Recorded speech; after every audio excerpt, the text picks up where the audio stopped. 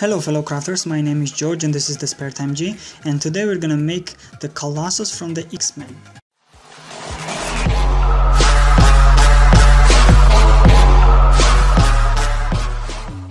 Now let's start the sculpting process by making the frame, copper frame from the wire.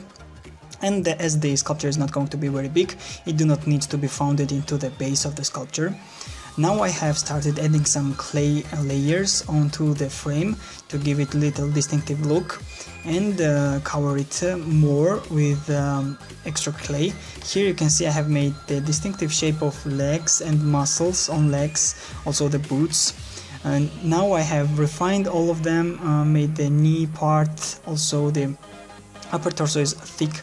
So this is the hands, which I'm going to make Colossus stand in the crossed hand posture like this, which he does in the movie.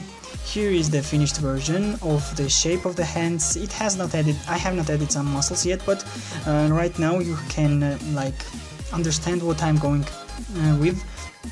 I have also thickened up the lats portion and also smoothened the trousers, and also here you can see the muscled version of the hands, which look quite nice to me. I have added the forearms and bicep and tricep parts, and now I'm going to make the head, which is the most important and the hardest part of our sculpture here. As you can see, I have added some rough details of the nose, also the cheeks and eyebrows, and I have refined them. It took a lot of time, maybe an hour and a half.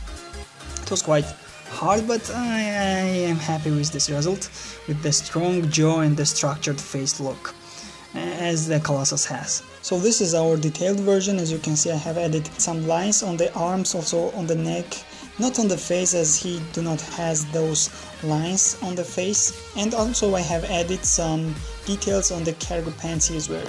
And now we're going to paint our sculpture.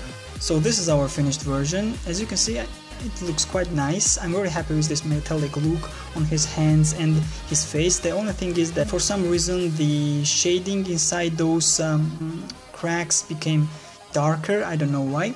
So that was it. You can always go to my Facebook page and see this and other pictures of my this and other projects. Thank you very much for watching. I hope you enjoyed this project as much as I enjoyed making it. If so, please leave a like down below.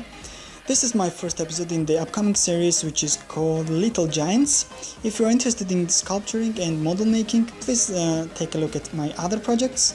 Have a nice day and goodbye. See you next time.